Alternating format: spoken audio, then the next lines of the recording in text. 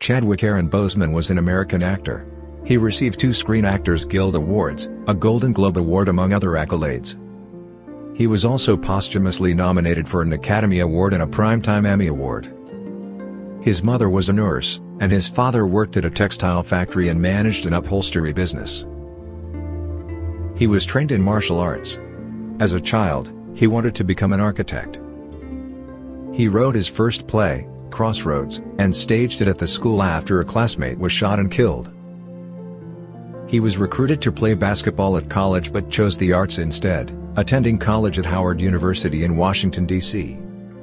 He directed and wrote plays as part of the hip-hop theater movement. Boseman's best-known play, Deep Azure, was commissioned in 2004 by the Congo Square Theater Company in Chicago. It was nominated for a 2006 Jeff Award for Best New Work.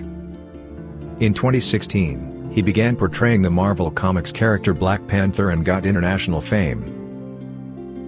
He was diagnosed with stage 3 colon cancer in 2016, which eventually progressed to stage 4 before 2020.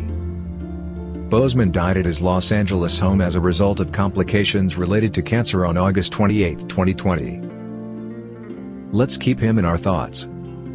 Wakanda Forever.